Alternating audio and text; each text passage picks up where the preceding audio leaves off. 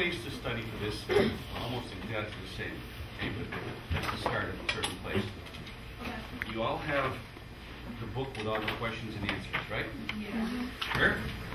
Okay, now, if you get to like page 7, that's where they actually start. Make sure we get on the same page. And at the top of the page would say Supplement T1, CC Rules, right? I'm on page 7. Oh, your page 7 is different than mine, okay. No, it starts at the first page. Oh, it starts, let me see. Okay, it starts, okay. I give you a different version. Okay, good. So here's the whole point. Ready? Let's start right there. If we go back, if you also open your book, the very first section, okay? Not the introduction, but section 1. Keep the answer book open. Go back now to what we teach. Okay, go to section 1. Okay, now let's all go to the second page. Right there. Everybody there? You all there? Okay, now, you notice that this thing here says 1A01, 1A01. Now, what's been left off is the T, because this is the technician pool, okay? If you look in your question and answer book, though, you will see that there's a question called TA01. Right? So, you notice this one down here says A02, so that's TA02. Okay? Here's what you want to do. There's too many things to study in the question and answer pool. You don't want to just start at the beginning of the book and go, because we haven't covered most of the material yet. So what I would highly suggest, go through the charts that we've covered and just highlight the questions that we've covered. So I'll put a check next to TA01, TA02, T1C10. All right? In other words, go through each of the pages on each of the sections and highlight, put a check mark next to T1C08, T1C8. You get what I'm saying? Go through the first section, put a check next to those. Now, you can go through the second section, the third, the fourth. Every section that we've covered, put a check next to it. Now, here's what you want to do. That's number 1. Because what you don't want to do is pick up this thing here and trying to go through and review questions that we haven't covered yet. They won't make sense to you, okay? So with a check mark next to it, as you say, okay, I'll start here. TA01, let's put a check next to it. Good. I'm covering something else. See? Read the question. Think about what you think is the answer.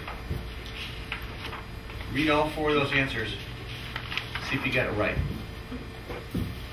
Now, if you got it right, what I would do is put a little mark, another mark next to the question. You don't have to come back and read that one again. There's 391 other ones. All right?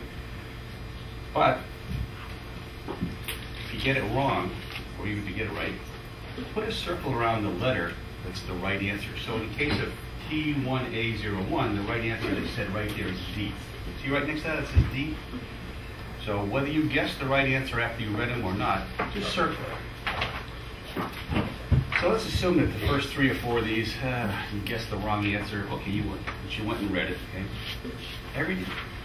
Now here's 2 options now. One is, some of these answers sound alike. So what I suggest is, the first time you read it, you read all 4 answers. Don't do that again. Once you circle the right answer, even if you got it right or if you got it wrong, the next time you come back and read that question, go only to the right answer. Only to the right answer. Because if you have to go back in the next 2 or 3 weeks and read this one 4, 5, 6 times, you only want your brain to remember the one that you've been reading, not the other ones. The only suggestion I have on the very first time is you read all of them, because some of them have a couple words that just sound almost alike. Okay? So, we've already covered the first 5.5 sections. Let's say tonight, let's say by the end of the day we're up to section 8. Just start in section 1, go through and start checking them off. And when you're just checking them off, just wait to circle the answer. Don't circle the answers yet. Read through them, see if you can somehow guess what the answer is. Look at that. Yeah, I got it right. Okay, circle it, put an X mark next to that one. You don't need to read that one again. Okay? So every week that'll give you a few more to study, a few more to study. Now, you probably all have access to computers, don't you? Okay. Watch this.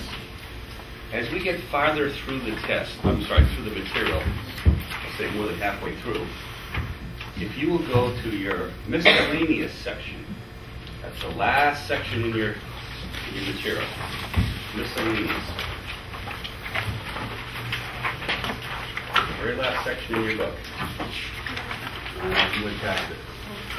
Okay, look at the bottom. You said miscellaneous. Go to the first page in the miscellaneous. Okay, now you notice right here, it says ways to practice exams on the internet. It's the second topic in that table of contents. So let's go down a couple pages. Okay, right here, page 6. So we've covered at least half of the material in this pool, maybe a little bit more. You can go on that website. Let me just open this up for you. You can go on the qrz.com website. You can click on Site menu. You can click on Practice Amateur Radio Exams. You can click on Start Test. You can click on Technician. And then you say Begin. What it'll do is it'll put up one of the questions, all 4 answers, and you'll just click what you think is the right answer. If it's right, it'll go to the next question. If it's wrong, it'll tell you which one was the right answer, and then it'll go to the next question. You can sit there and actually take the 35 tests online, and it'll give you a score. Now, obviously, if we've only covered half the material, you're not going to get, probably more than 50%. But as we go on, you can go on, taking it in, and see your grade go up. Now, once we got getting towards the end of this thing, or at the end, you'll probably be getting easily over 75, 80, 85%, which will give you a good idea that you're going to pass the test. Okay. Now, there's certain things that are brute memory. They're memory. Here's a couple ways to do that. I'm going to go back to the chart here called Way to Practice for the Exam. Okay, but I'm going to go to the last slide. There's certain things that are just brute memory. What you don't want to have to do is go back through all the question pool, all those pages of the question pool. Let's see now. Oh, that's a memorizing one. That's one. No. You know what you do? You just put them on a piece of paper. One piece of paper. They're all in one place. And I wouldn't suggest studying those now for a test 5 weeks from now. I'd suggest you just simply put them there. But a few days before the test, put some of these in your mind, because it's easy. It's all in one place. You don't have to go looking for them. Okay. With that, are we good enough? Yeah, I have one question. Yep. On the test, the real test that you're going to take, yep. So say I go to this first question, and D is the answer. Is it in the exact same A, B, C, D, so I know that first one is really, D is really the answer? To the best of my knowledge, yes. Okay. Yes, to the best of my knowledge. The printout you have is a copy of what's been printed on the FCC's website. Okay. And quote unquote, what they use on the test. Now, when you take the test, there'll be some people sitting here, and then they're probably not to let you folks sit like you are now. We're going to be in the NPR. Oh, are you? Yeah, in our big room with tables. Oh, okay. Because they're going to have you sit, like, let's say you were using this room. You two could be here, but you'd be on the other side. Okay? Now, here's the next thing. I'm not going to imply that you're trying to cheat. They have 8 or 9 versions of the test. So when they give you one, it will not be the same one they give you. So question number 1 on your test will not be question number 1 on your test, will not be question number 1 on your test. Okay? Just to make sure you understand. If you look at someone else's, they got a different version of the test, and their questions will be different. Since there's 392 questions in the pool, and there's only 35 questions on the test, they could have, 10 or 12 different versions, none of which would have the same question on it. Okay? So, anything else? Okay, as we get farther down in a couple more weeks, we'll go through some of the stuff in the miscellaneous a little bit more, but right now... Other than, since you have off next week, then I want you to go through all the stuff that we've learned from the beginning until now. Yeah, Find it. That's a great time to do that. All the stuff, put the marks next to the questions and go back and try to do those again. And again, some of them might be memorizing, and if you say, no, this is a brute memory, just put that one over on a separate piece of paper, because it's one place to go and study for it. Okay, let's go back to, we were in section 5. And let's see what that section was called, frequencies. and we had covered these kind of things about hertz, that, HF, VHF, UHF, and by now you've probably memorized all these means. And then we covered wavelengths, meters, and we told you that certain amateur bands, we call them by their meter name, which is another problem. And we tell you okay, which class of licenses have which things, nothing to memorize there. And we got to number 10, and this is what we did. So what number 10 said was, we'll just do that when we get on, we'll keep going. Somewhere's the pointer. So number 10 said, if I have a frequency of this, what metered band am I in? And the answer is, I'm in this meter. Now, here's the problem. To get that answer, you either have to memorize the answer, or you have to memorize that set of numbers. It's one or the other. Now, here was the other way to do it. How did you get meters? You divide frequency in megahertz into 300. Well, 52 into 300 is roughly 6.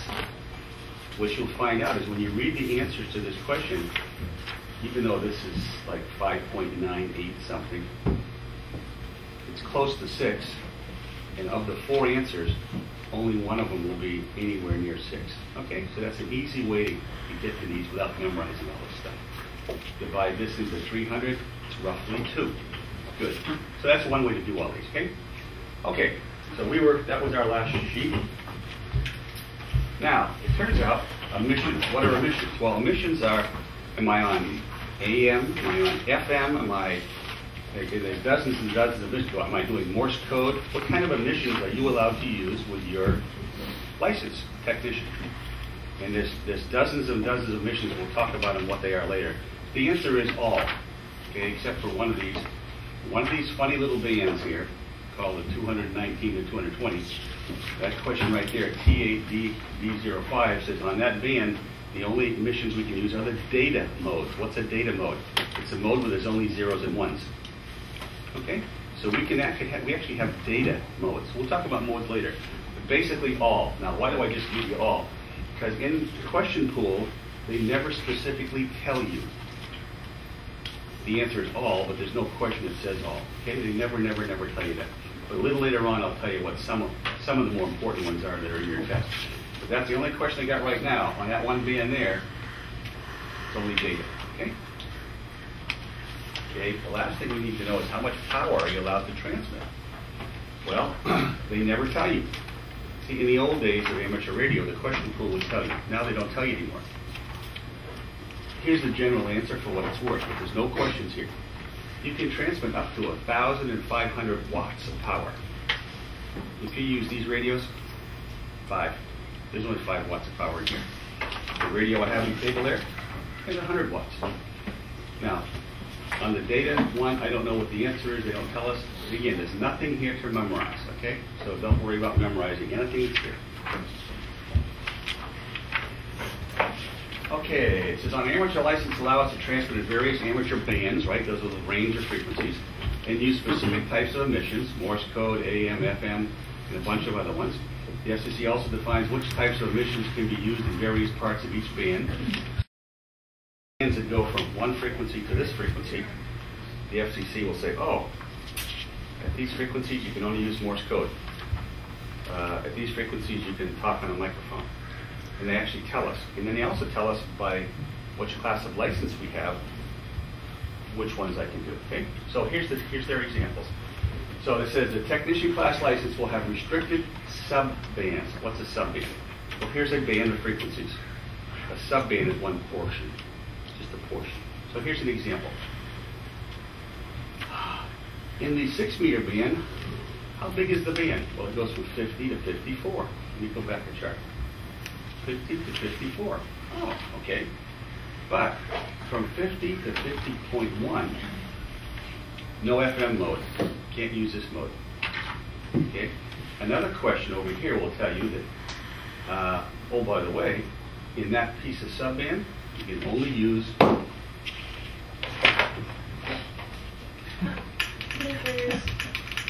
Morse code.